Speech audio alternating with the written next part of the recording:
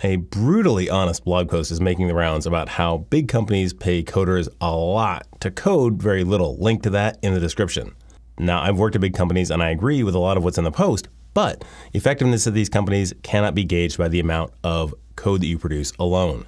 Effectiveness can also be gauged in how much positive change you make in the company. And the tactics for how you get to that change are very different between small companies and big companies. At small companies, you can effect change just by talking to somebody. You can enact 20 changes at a time, no problem.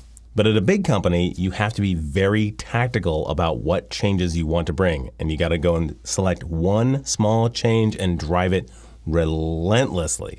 That's the only way to effect permanent change at these big companies and make a difference. And you can make a difference. The post is a good read, and I've got a lot more to say about it. Go check it out.